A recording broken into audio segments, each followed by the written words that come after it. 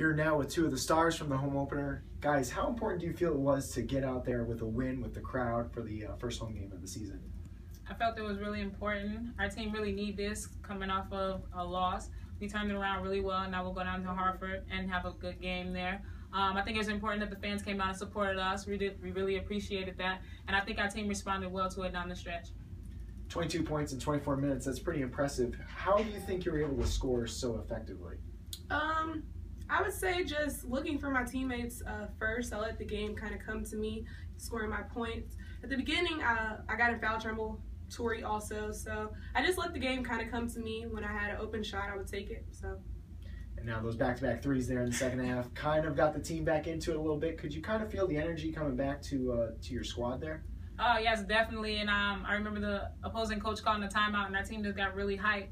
And I think that's really what we need to turn the game around, because we were kind of losing some energy and they were fighting back kind of hard and we were kind of not responding. So those threes really picked it up. And, I mean, from there on, we were strong and we finished it out.